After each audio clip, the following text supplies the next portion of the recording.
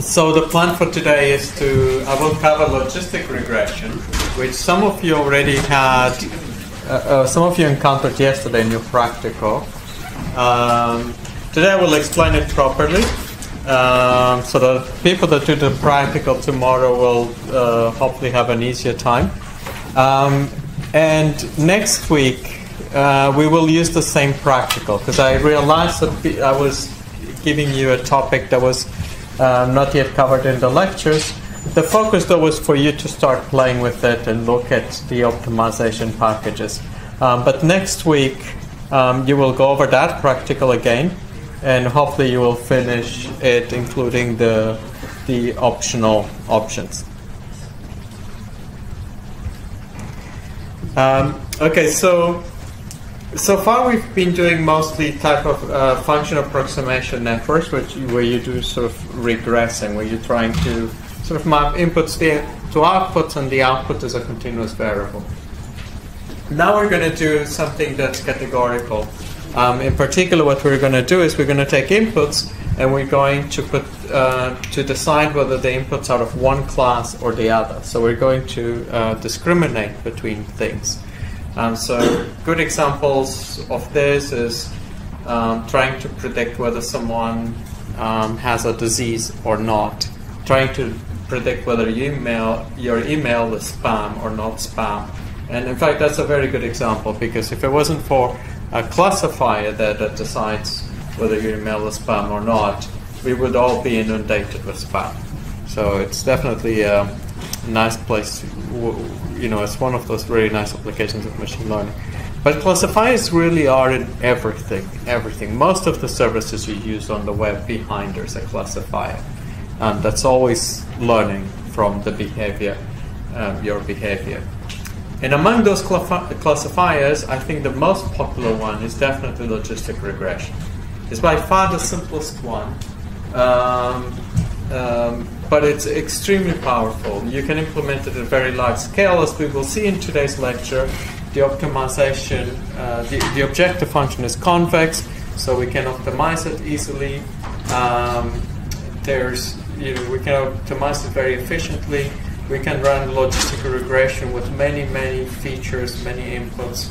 And so this is something that most internet companies use routinely all the time. This is sort of like a workhorse everywhere. If you need to classify web pages to be able to detect web pages that are spam, if you need to do any of these sort of tasks where it would just be impossible for humans to do, be able to decide whether tweets are saying something positive or something negative about Obama.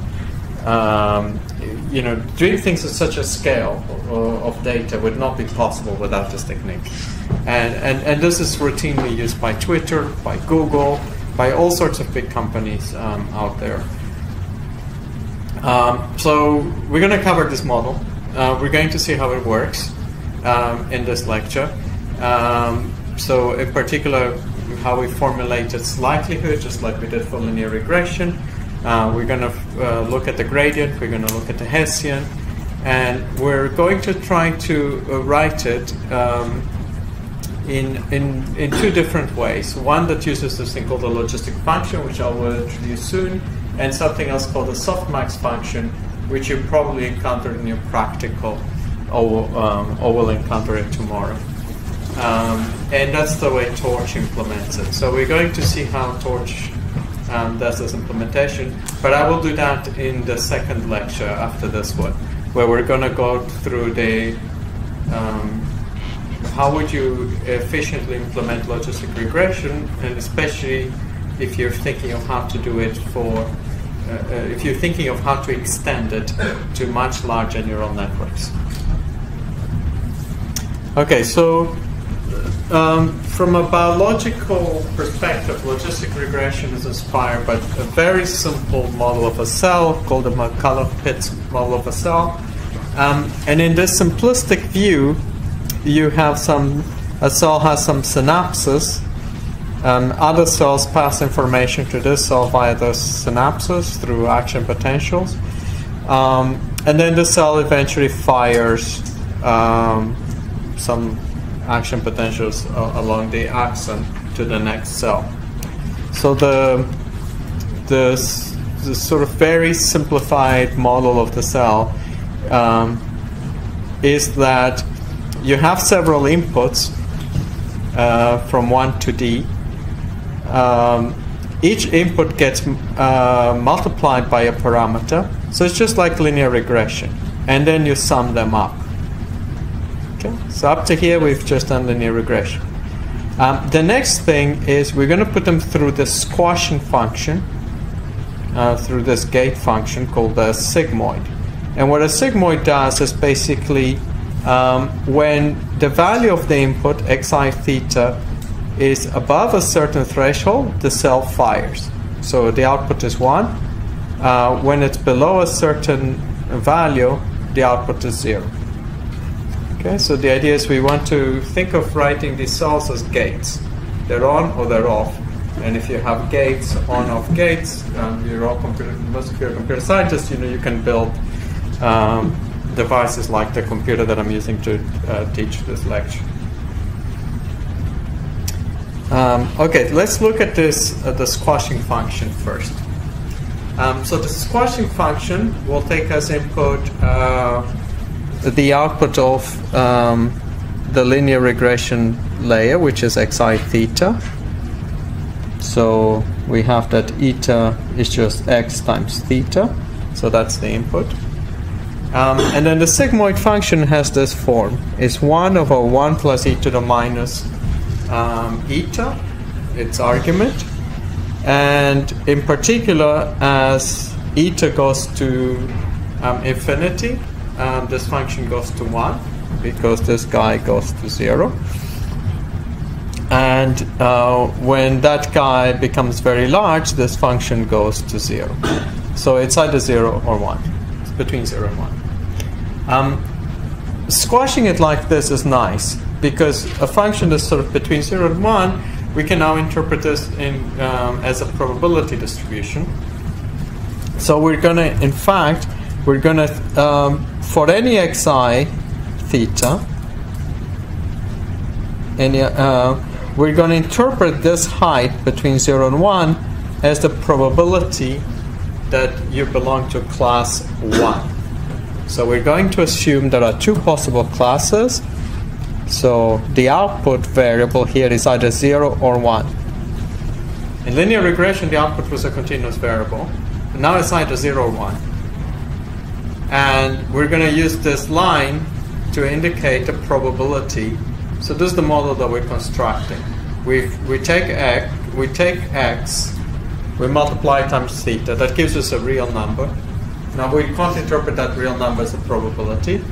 And then to get an uncalibrated probability, what we're going to do is we're going to squash that x through this function. That's going to map any number between minus infinity and infinity to the interval, I guess like this, 0, 1. Okay, so that we can interpret the pi I as a probability. So the idea is this thing here is the probability that the output is 1 given that particular input vector xi and given this vector of parameters. So its cell, essentially think of the cell output of the cell as the probability of it being on. Okay, so that's the model. Now, if the probability of yi is equal to a sigmoid of xi theta, let's consider the following situation. Let's think of a 2D case. So we have some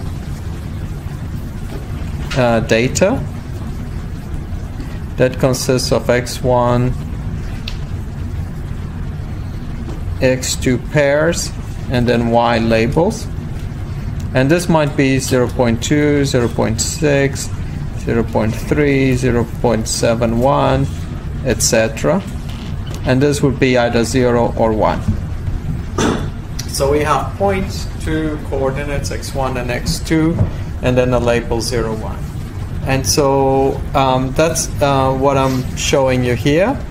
The blue points have the label y equals 0, and the red points have y equal 1. And what I'm doing in this plot here is I'm just taking these 2D vectors, x1, x2, and I'm plotting. So each point here is an x1, x2 pair. Okay, so my data is sort of two-dimensional points. These points I know have a label associated with them, which is either red or blue. My task is, how do I come up with this line? How do I compute this line? How do I compute a line that will separate blue from red automatically? And that's essentially the task that logistic regression will solve. Okay. The first thing is, I said we will get a line, and to see that that's the case, note that y will be 1, the label will be 1, or red in this case, if the sigmoid,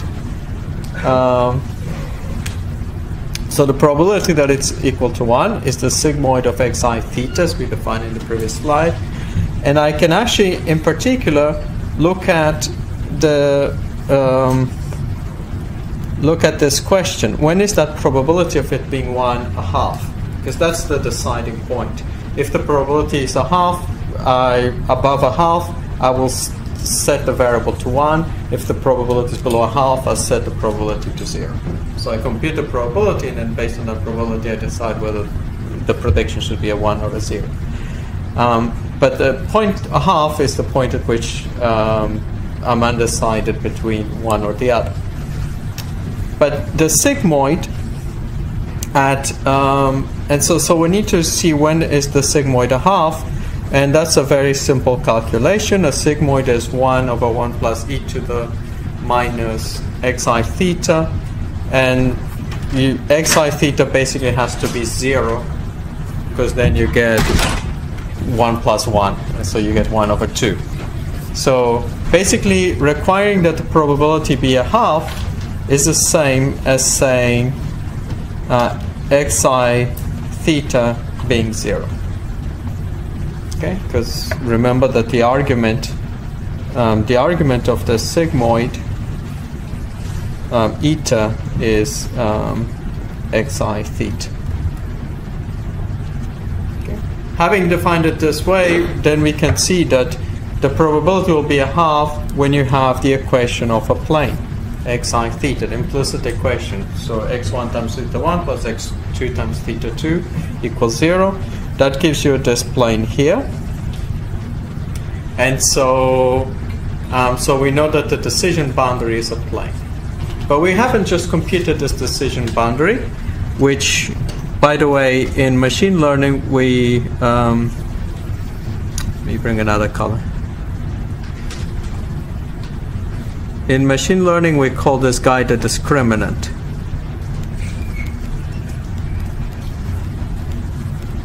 Okay.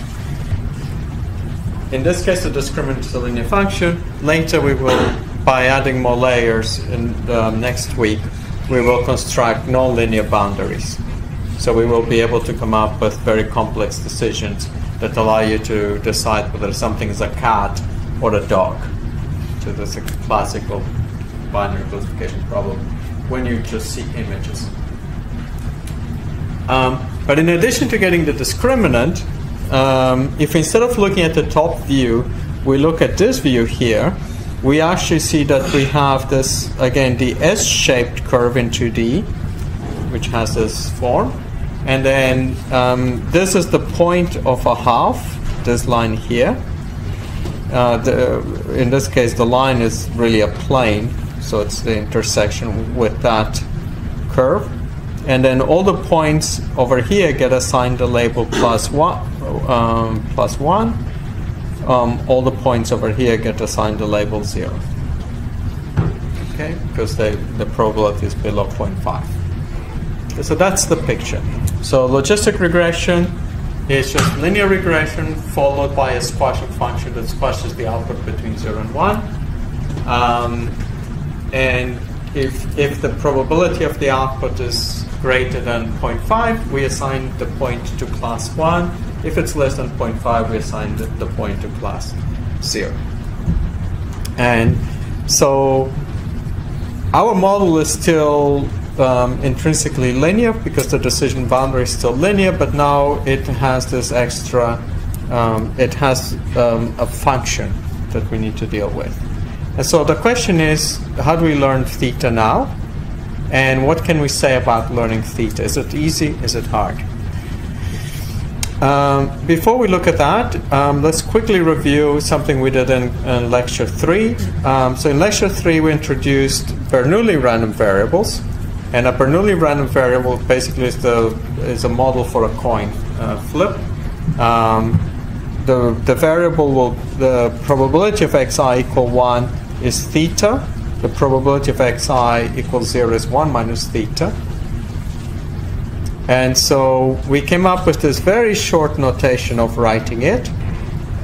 If x is either 1 or 0, basically if x is equal to 1, this term is 1, and this term will be 0. So you would get theta only. And if x is 0, you get 1 minus theta. So that's just a nice way to summarize this table here. And so you have two values, theta and 1 minus theta, and you want, and then you just rewrite it in this type of form. This often gets written as the Bernoulli distribution x over x with parameters theta. We also saw in that same class how to compute the entropy of a Bernoulli. And so if you plug in a Bernoulli into the expression for the entropy, which is negative p log p, we ended up with this expression here, and we plotted it. And in particular, we noticed that the entropy is maximum at the value 0.5. So when you really don't know whether the coin is going to be heads or tails, that's when you're very uncertain.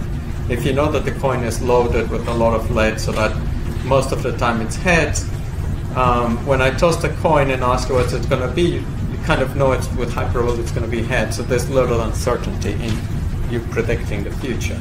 But if it's a half, then you have a maximum uncertainty in this case. So entropy is a measure of uncertainty. Now, we need these concepts in order to define the loss function. What we're trying to do in learning is minimize uncertainty. So once we can define uncertainty for the logistic regression model, we will have a mechanism of minimizing. I just introduced the Bernoulli because whereas for linear regression, you had these points in R, and so a Gaussian distribution made sense. Now the random variables are the predictions are either 0 or 1. So the random variables is binary. So the right noise model for me to use is a Bernoulli model. The points are still independent. I'm still assuming that one point is not a function of a previous point. I'm assuming I have a data set of independent realizations. Because of that, then I know that the probability of all the outputs given all the inputs, and this is just the same as in linear regression, is a product of Bernoullis. Okay, so that's the only difference now. And this here being the probability of yi given xi and theta. Okay, they're independent, so I multiply them over the data. N is an index over the data. And then I will just use the expression for a Bernoulli. And in the logistic model that I formulated, I chose this quantity here, pi I, which I will call pi I, as the probability of yi being equal to 1 given xi and theta. That was my definition. It's a sigmoid that has as input xi and theta and then squashes it to be 0, 1. And then I defined 1 minus pi I which essentially is this guy here, 1 minus pi I, is the probability of yi equals 0 given xi theta. Okay, that sort of makes sense. The two probabilities of either it being 0 or 1 must add up to 1, and each probability is normalized, so it's between 0 and 1. Okay. And this is something we will do a lot. We're essentially doing composition. We start by having a linear model x theta, and then we're going to feed it through this squashing function, this Bernoulli squashing function, and we will use that to construct a probability model. And in fact, the type of probability distributions we need are very few, the sort of Gaussians, Bernoullis, Poisson. But because we always are able to use compositions of functions, we can build very, very complex probability distributions.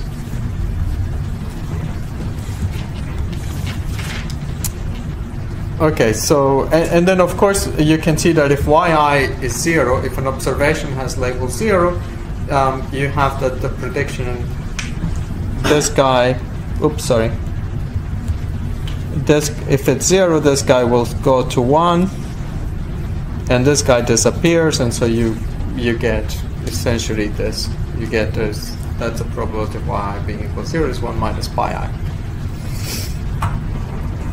So that's how we formulate the probability, and just as we did for linear regression, and I said we should always do it, to get a cost that we need to optimize, we're just going to do the negative log likelihood.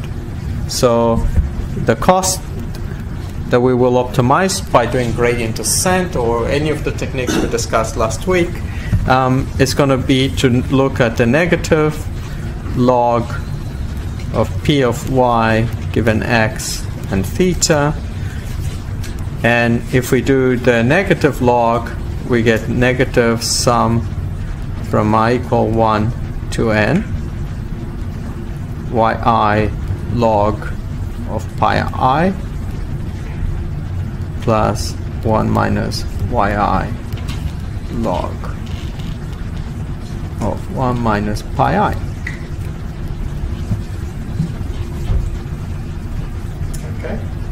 So this is called the cross entropy.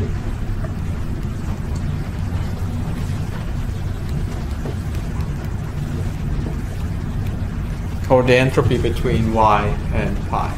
So we're minimizing the uncertainty. So it's not surprising. We get something that is actually very reasonable. We formulate our probabilistic model. We use the laws of probability of independence.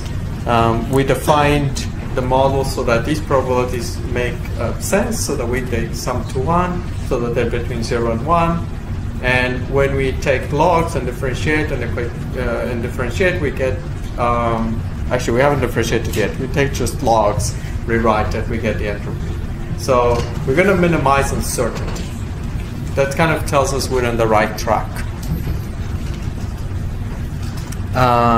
You could, in fact, have skipped all the probability, and if you, like, in fact, if you're a physicist and so on, you often think in terms of entropies and costs.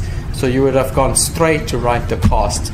This is the cost that I want to optimize, and you would just write down that cost.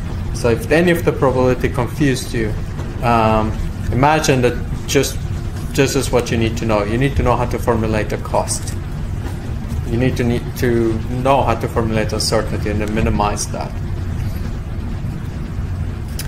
The rest is mechanical, and I'm not going to go over it in much detail, but essentially you will go over it in detail because this is your next exercise for your class. I'm going to ask you to just do differentiation, and then you will get the Jacobian. You'll get to see there is a nice closed form for the gradient, and then there's also a very nice closed form for the Hessian, for the matrix of second derivatives. And then you will have to show that this Hessian is positive definite. Okay, has positive eigenvalues, and that gives it a nice curvature. And in particular, it makes the problem convex. So you know that there's that, so that you can solve it exactly. up to numerical precision. You still will be doing optimization, but you will be able to solve this exactly, and you get the optimal solution. One way to optimize, in fact, if you've done the practical, you already tried a few ways to optimize this on the torch. But let me tell you what the classical way of doing this with the Newton method is: we have an expression for the gradient, we have an expression for the Hessian, so we just plug them into this expression. And when you actually look at the literature, people often don't call this a Newton method, but they call it a reweighted least squares problem. And I'm not going to go into this, but in a sense, if you think about it, this looks just like what we had before for least squares, x transpose x inverse. And so we're just weighting this these matrix x transpose x with this matrix and diagonal matrix in between S, and that's why it gets this name. The solution itself, the updates are like least squares updates. All right, so there's two ways to think of logistic regression. One way is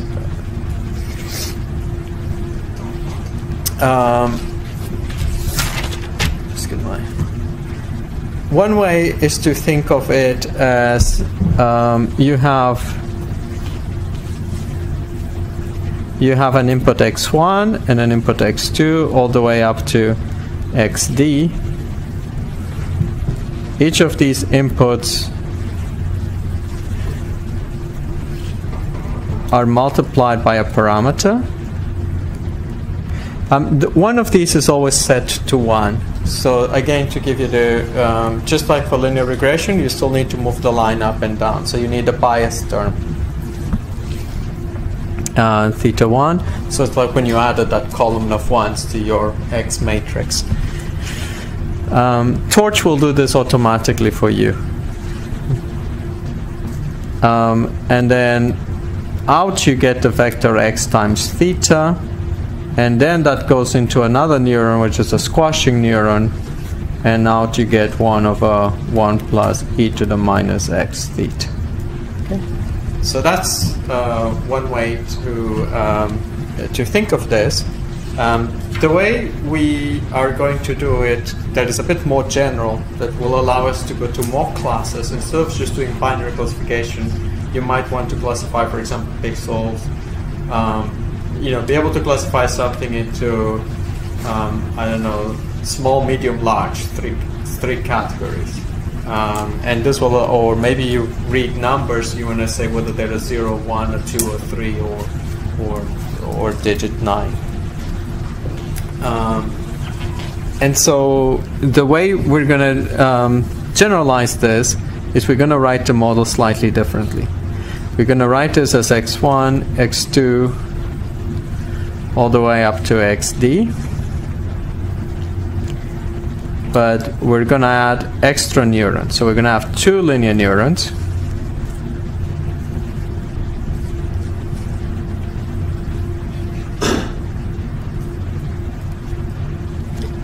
Okay. Now, let me put an index over the data here.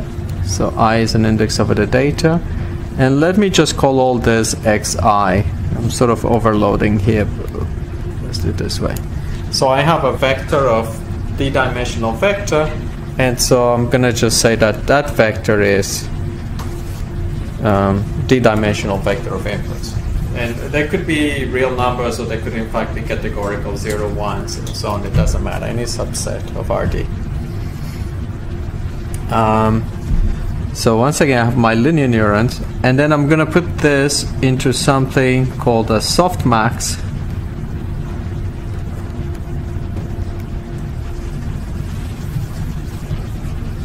And what I'm going to get out is 2 outputs. And then the outputs are going to be e to the xi theta 1 over e to the xi theta 1 plus e to the xi theta 2. and I'm gonna call this pi I1, and I'm gonna get as well e to the xi theta 2 divided by e to the xi theta 1 plus e to the xi theta 2, and I'm going to call this pi I2. Okay. So in this model, what I'm doing differently, and of course there's still parameters here, so there's theta 1 1, this will be theta d2, and so on. All the parameters that are associated with this guy, I'm going to put them in a vector theta 1.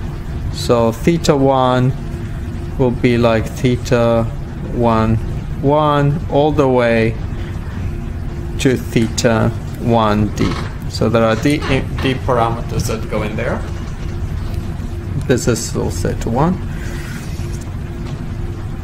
And I do the same thing for theta 2.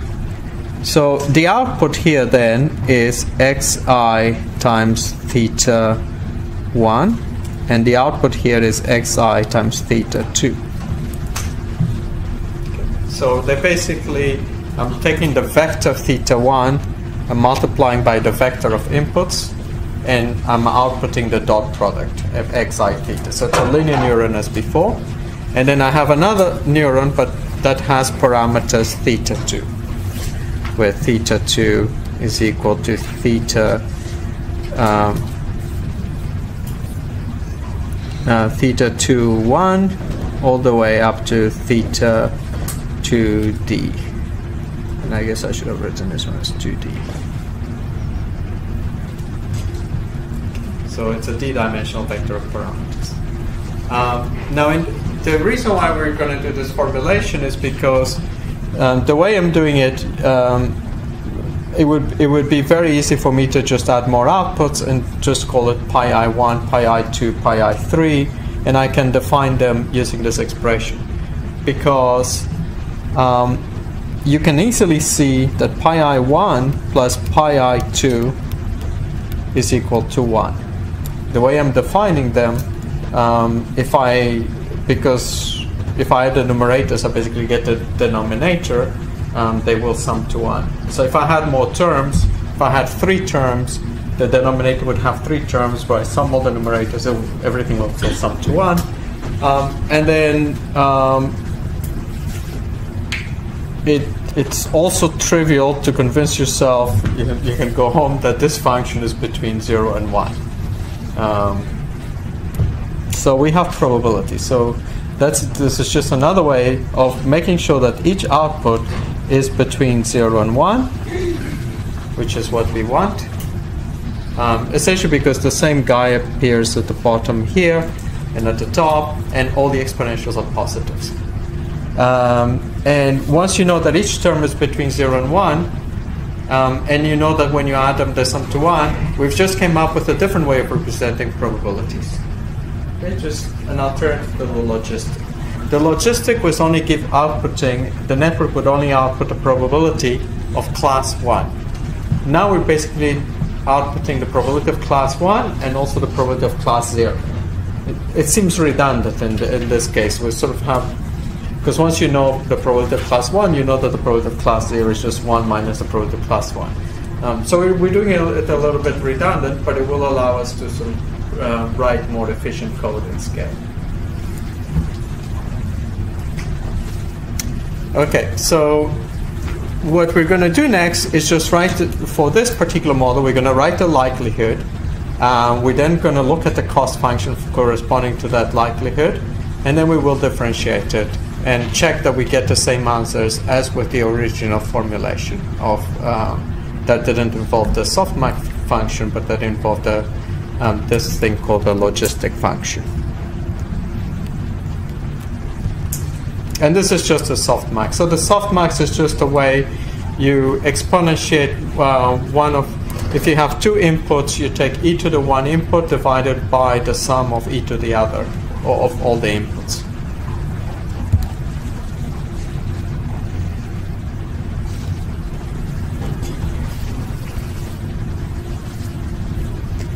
Okay, I need to introduce some notation, which again, it's a little bit redundant for the binary case, but it's essentially for you to go and understand when you have more classes. So it will be important when we deal with, say, 3 classes in next week. So an indicator variable of the set C, this guy here, is just a variable that it's 1 if the argument is precisely C, and otherwise it's 0. So, okay, it's just one way of checking whether the variable yi is equal to C. If it's equal to C, the output is 1. If it's not equal to C, the output is 0. So this will turn out to be a convenient way of writing things.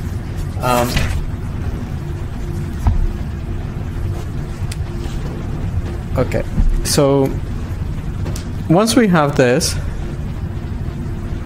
we can now write again the probability of y, x, and theta. The points are still independent, and there are n data points.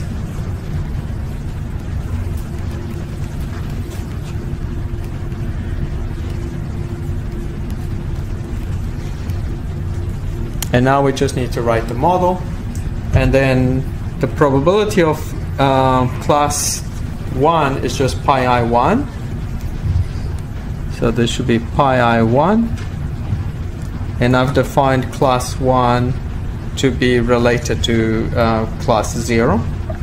So we're going to write this as I0 yi, and then times pi I2 I1 of yi.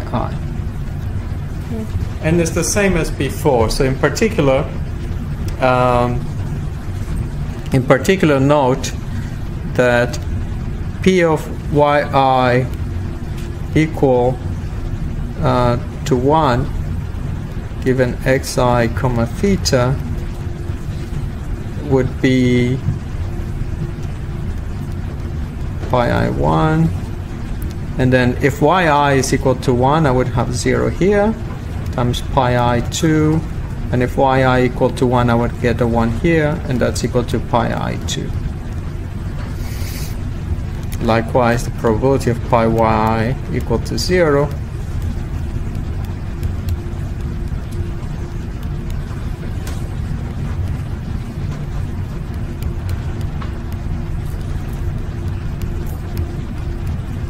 okay, and we know from the previous slide that pi I1 and pi I2 sum to 0. Sorry, sum to 1. Okay, so so we have a way of writing the likelihood, and it's very similar to what we had before. If we take now the negative log likelihood, oops, so that's our likelihood, and if we now take the derivative to get the cost,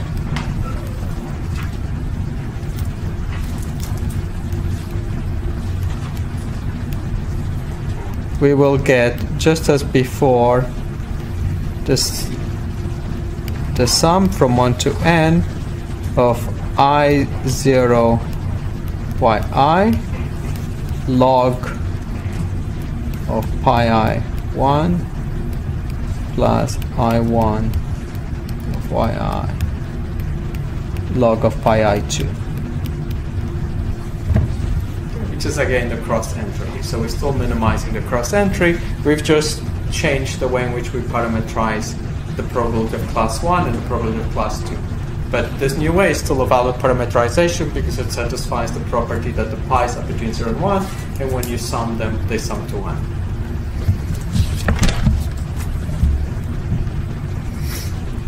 Okay, so the next thing we would like to answer is how do we optimize this? How do we find the optimal thetas? And to do that, we need to come up with equations for the derivatives. So in particular, I'm going to focus on finding the derivative for the parameters, the vector of parameters theta 2. So once I know my vector of derivatives, I know how to optimize. I can just follow gradient descent, stochastic gradient descent, or a synchronous gradient descent. If I have many machines, I can do all sorts of things. But the game is really computing derivatives. Once we know derivatives, the rest is easy. Well, relatively easy. Then you have to solve the optimization problem. Okay. We're going to take one more step. So we represented a neural network as, and I'm already using the word network here. If you think of each of these units as a node in a graph, there is I'm going to sort of give names to these modules, and I'm going to call them layers. So at first we have a linear layer, which is that linear regression, and then we have the softmax layer, and that spits out the output. Now, when I look at my loss essentially computes the predictions and pi I1 and pi I2, and then applies this cross entropy function to produce the cost. So I can think of the cost function as another layer. A layer that takes as input pi I1 and pi I2 and outputs C of theta. So in effect, I have to get to the cost, I need to compute through 3 layers of computation. Okay, so in other words, I have my vector x, I put it into a linear layer,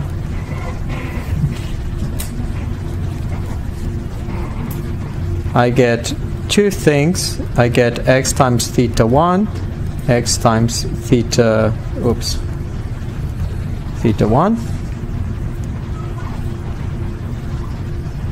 Let's get rid of that.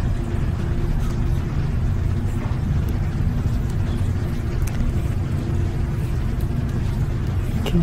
I'm going to do something now slightly different. Instead of using a softmax layer, I'm going to start using something called the log softmax layer. And that's just the log of a softmax. It turns out that it makes some of the calculations easier, and is what you're using in Torch. So I'm just going to do that change. You could do everything without the log, but the log will just make things easier. So what's a log softmax? Is the log of a softmax. So pi is a softmax, this is a log softmax.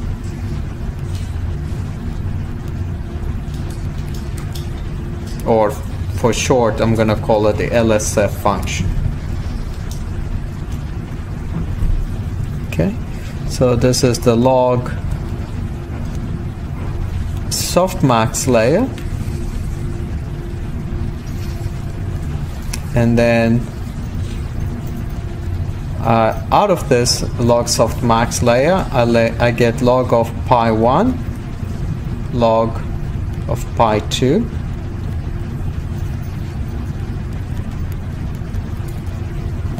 and then that goes into the negative log likelihood layer, which is just this cross entropy layer. Once I have pi 1 and pi 2, I can compute C of theta, and so my output here is C of theta. Okay, so we're going to think of it in terms of layers, and that's going to be critical for how we design algorithms that compute the gradients efficiently, because we end up doing all our calculations layer-wise. In fact, when we code our models, we're not going to code entire models, but we will code layers. And then assembling networks is just a question of putting layers together. And you can build them in a sequence like I'm doing now, but we'll actually be able to create all sorts of arbitrary graphs and topologies and so on.